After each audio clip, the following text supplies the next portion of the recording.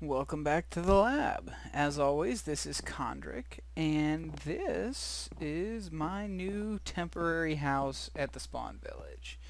I kind of was on a roll last time I was working, so I just sped through it and built this little hut here.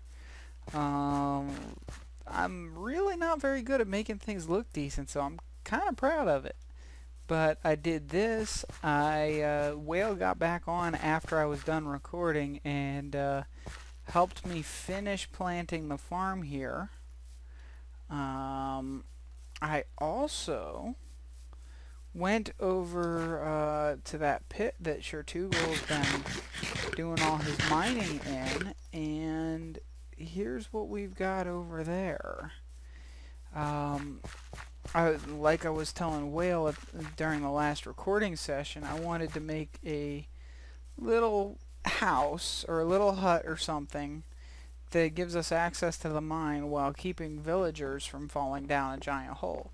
So here is Shertugel Ores Incorporated, and inside the door there is a fence gate that the villagers won't be able to get through that will also close automatically, and I made stairs all the way down to Shertugel's little work area, which is down this way. So this is the cave that Shertugel's been working in. I'm not sure how much he streamed, but as you can see, he hasn't really done that much. But now there's a quick, easy way for him to get back up to the main part of the village.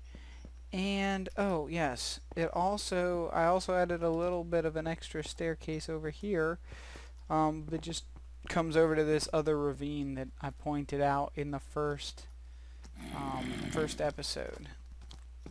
Nothing that fancy, just an easier path up and down. But what I think I'm gonna do for this episode, it's probably gonna be a fairly short one. I want to do some more work on this village. Probably just tear down some more of the buildings, set up some new ones, and absolutely going to get rid of these vanilla farms, because I think we've got more than enough farm type resources over here in the farm that I built. And this guy's actually not standing. Oh, maybe he is standing there. Where'd you come from? Where did you come from? Maybe he's not there. Maybe he's inside somewhere. I don't know. Whatever. It's about time to start letting the villagers out anyway. But, what I want to do is I need to set up an animal area too, a farm for the animals. So I'm gonna go ahead and set some stuff up off camera, just because it'd be a little boring to watch. I might actually, you know what, I haven't sped anything up in a while. I'll go ahead and I'll keep it recording, and then I'll speed it up. So yeah, enjoy.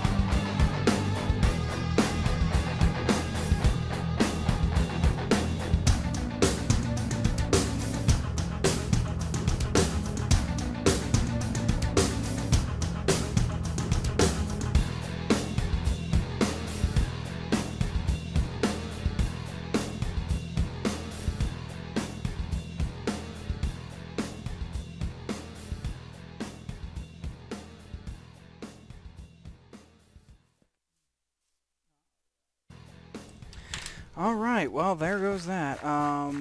That is in place. I actually might change this a little.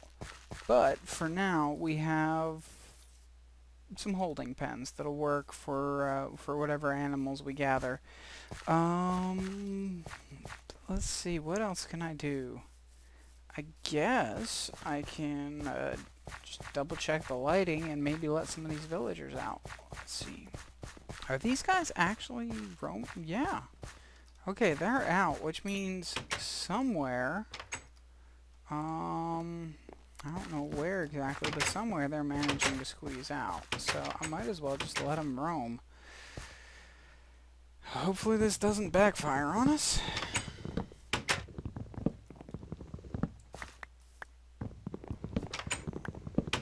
You are free to wander. Go run free and get out of my way, because this hut is in the way. So, alright, the thing with this village is that the level of the buildings is completely off. I'm not sure why it rendered why it generated the way it did, but most of these buildings are one block too high. The ground was a little bit high as well, and they're all right up on the path. They should really be at least 1 or 2 blocks away from the path so that there's room for stairs. Now that these villagers are free to wander wherever they want, hopefully we'll see some activity from them. But yeah, the stairs into the houses should not come out on the path. It should be right up against the path or even a little ways away from it. So I'm gonna go ahead and probably tear down a lot of the rest of these buildings and put in some new ones and see you when it's done. Alright, well, it's actually about a day later now, but I cleared almost all of the vanilla buildings out, and I built a handful of other things. This will be a building eventually, most likely. I built this little building over here, which Next Gen Now has already moved into. The only building I didn't build, other than the 2 vanilla ones that are left, is this one over here, which Breakneck Sandwich Hunter Horgan built over here.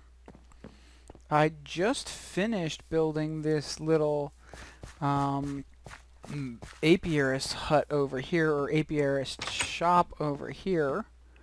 Not really much to say about it, but sure seems to like it. So, and of course, Betho's Bees. Let's see, what else? While I was working on that and working on clearing other buildings, Next Gen was on and collected some animals for me. So now we have the beginnings of a farm. And this building and the one right there are the only ones I have left to tear down. The villagers are roaming free.